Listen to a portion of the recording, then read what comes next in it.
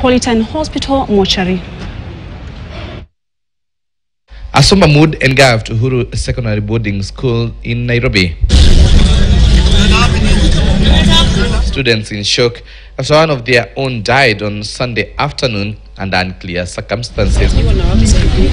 And if that is not enough, the students also spent their night in the cold after 2 dormitories were burnt down.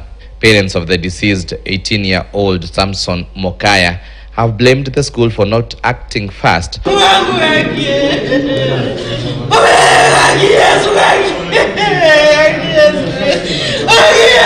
With reports indicating the student might have had health issues. Angesaidika lakini kitu tulikosi ni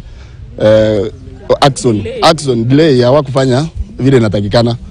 So kama wangefanya haraka tungesaidia.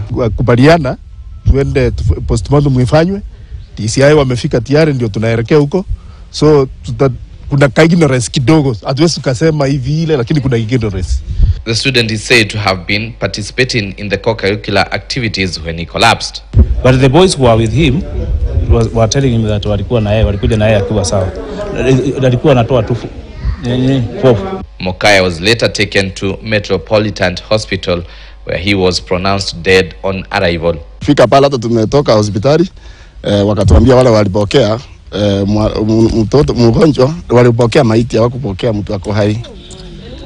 Na hapa wanatuambia walipeleka akiwa hai na wale wamekata. So kuna game hapa inachezwa. The death of Mokaya is said to have sent the students on rampage, burning 2 dormitories as they protested. Usiku yote wazazi wamefika kungoja.